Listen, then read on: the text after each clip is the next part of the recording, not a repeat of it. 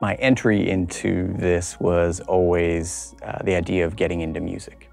So that's where my schooling was placed, internships, but got an internship right out of school that led me into post-production. That led to an opportunity to leave Dallas and come out to Hollywood to work at a facility that did both music and post-production. Our main area that we're in right now is NWE finishing. So we do theatrical marketing for studios as well as streaming services. And both audio, video, color correction is all done through here. We have 10 mix rooms, a few edit rooms, and we have different groups of people who work for different studios and/or services. So we have teams that we've built that primarily work on dedicated projects or studio work. With that, we are doing everything from television spots, radio spots, social media pieces, Facebook, Instagram, all those type of pieces. So we've just done a very large upgrade in all of our rooms. So we are now using the S3Vs with either sub-10s or sub-12s, depending on the size of the rooms that we're running.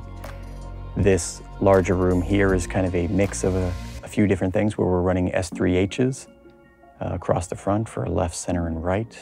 We also have a sub-12 in this room as well. And then everything else for surrounds, overhead, for Atmos are all S2Vs. Working with Dolby, you have to meet their specs in terms of height of all speakers for the design of the room. Once all the specifications of your room are kind of given to them, they go over those things and make adjustments as far as speakers that for very specific SPL levels of what they need to match.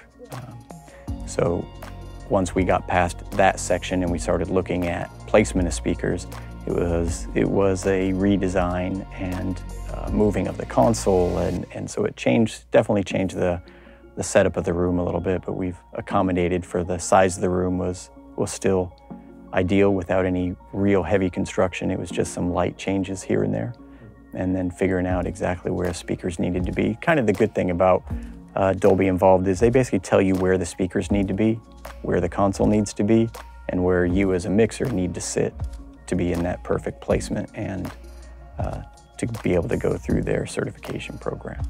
They're amazed at how things are now sounding. Once dialogue is cleaned up, using these speakers to use different plugins to clean dialogue, to take ticks and pops and clicks and all of those things out of there, that they're really hearing it in such a clean, fresh environment.